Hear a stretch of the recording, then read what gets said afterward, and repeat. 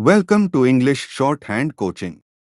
This is transcription number 4 from Kailash Chandra Sir, Volume 1, 150 words per minute. Start in 5 seconds. Start. Sir, the Essential Commodities Act was passed 5 years ago, and when the minister yesterday came with an amending bill, we expected that he would give us a brief report on the working of this measure for the last few years. But unfortunately, we are kept in the dark in regard to the exact working of the Act and the nature of the difficulties the minister is facing. Sir, as far as I know, many of the provisions of this enactment have been observed more in violation by his agents at the state level. The food minister may be very earnest, may be very able, and may be very anxious to see that the various provisions of the Act are implemented in the most effective manner at the state level, but unfortunately his agents at the state level are not equally enthusiastic or equally anxious to observe the provisions of this enactment. The most important objectives of this enactment are to control the supply and distribution of commodities and to maintain a stable price level. In regard to both these aspects, I am afraid that the government has failed to realize the objectives in view. Some time past, when there was scarcity of food grains, attempts were made to make procurement from certain wholesale merchants and from rice mills. In my own state, I know of many instances of such procurement where, after making known that certain things had to be done and certain steps had to be taken by the merchant community, nothing was done later on by the government when they found that these very orders of the government were violated. As a result of the violations, there was a consequent rise in the prices of food grains.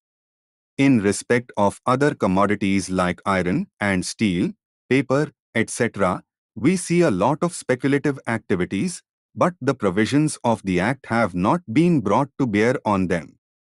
Perhaps no case of prosecution was launched against those people who contravened the various provisions of the Act. We're interested to know in how many cases the government have taken steps to prosecute individuals who have violated the various sections of the Act. The minister said that the powers under the Act were not adequate. We sympathize with the food minister, but I want to know what action has been taken in this regard by the various state governments. In regard to the amending provision, I want to know from the minister what would be his difficulty even if minor offences are taken to courts of law. For instance, the Motor Vehicles Act deals with various offences, both major and minor, and various minor offences under the Act are taken to courts and people are prosecuted. What is the difficulty in taking these cases of a minor nature to courts of law? There, the people will have some safety that they will get a hearing, and if the offences are really offences, then they would be prosecuted. Otherwise, they will be acquitted. Here, the minister says that there should be a security deposit.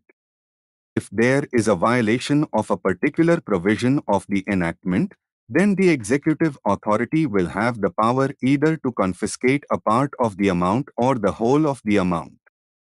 We are clothing the executive authority with more powers. I do not grudge giving powers to the executive authority, provided they are used properly and effectively, and in a most fair manner.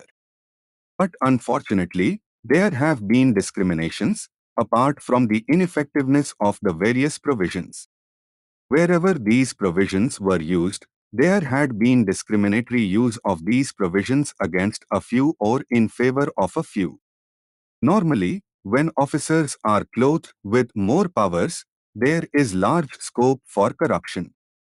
I feel that it would be desirable to avoid such malpractices, and it would be desirable, I think, that even for minor offences the parties should have a chance to defend their actions.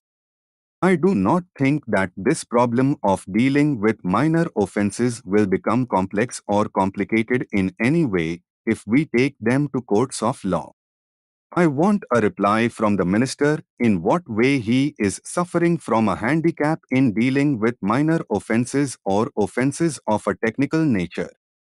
The honourable member made the point that even if this thing was acceptable to the House, he did not know what amount would be demanded as security. So, the minister should tell us what amount is normally expected from a licensee in all cases and what the offences are which are of a technical or minor nature which he has in view. We are not told which are major offences and which are minor offences. Clarifications on these points are necessary. I wish that the act which came into effect long ago was implemented properly. I know that the minister here is very earnest in implementing it, but his colleagues at the state level and at the central level are disappointing him.